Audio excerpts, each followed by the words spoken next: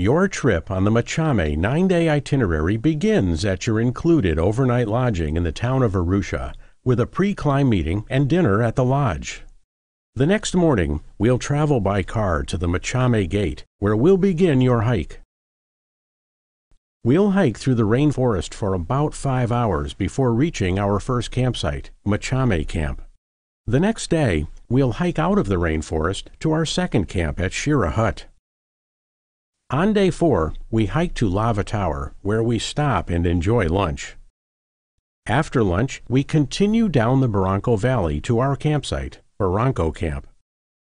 On day 5, we begin with a steep climb up the Barranco Wall. After lunch at the top, we head to our camp at Karanga.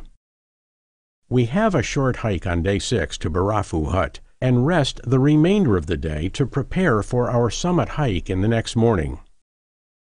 At about 1 a.m., we begin our slow summit hike up towards Stella Point.